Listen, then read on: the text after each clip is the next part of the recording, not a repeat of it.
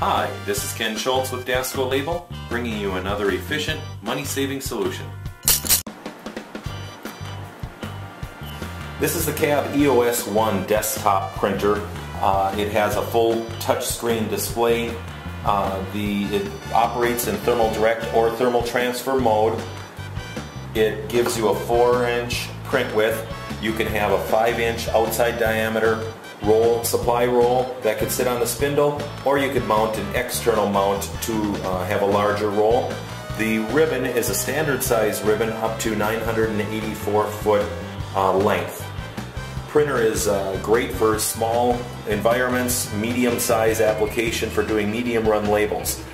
The unit can either connect to a PC and be driven from a PC via a USB or Ethernet port. Both come standard on the machine. Or we have a standalone application where we've connected a USB drive here. We have an optional keyboard and an optional barcode scanner that are connected to the USB ports that are on the printer itself for a standalone application. It's a great printer, gives you a lot of versatility, very durable, and you can really use this to help automate your process.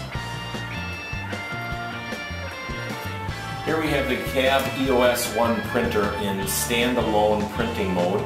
No PC attached to it at all. We've created a custom program that resides on a USB drive that's plugged right into the printer.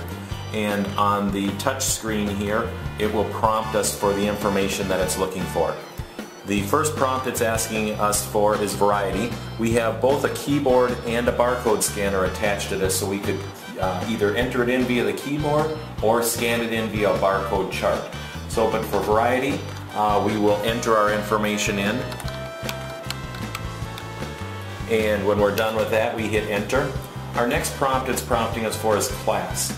Class is a 4-digit numeric number or whatever information that you're looking for. We just have it currently set up for 4 digits. We can hit enter there. It's now asking us to scan a barcode. Here what we are going to be doing is we're going to be scanning a barcode, and it's going to be duplicating that barcode. So it's going to be duplicating the information that is in this barcode. It put the information there and then went to the next prompt of number of labels. We can have this automatically generate a set quantity of labels or have it prompt you for the number of labels that you're looking for. In this instance, let's say we are going to print out 3 labels. We hit enter. It is going to print out our 3 labels. And after it is done with that, it automatically advances out to the tear bar, so it's nice and easy to tear off the stock. And now we have our 3 labels ready to go to the application. On the printer, what it does at that point is it rebounds back to the variety prompt, so it's asking for the next label that you want, so you're able to continue right on with the process and print your next set of labels. That's the Cab EOS1 in standalone mode with the program that resides on the USB card, a keyboard, and a scanner both attached to it. You could also use the touch screen if you wanted to. All optional methods of entering the data.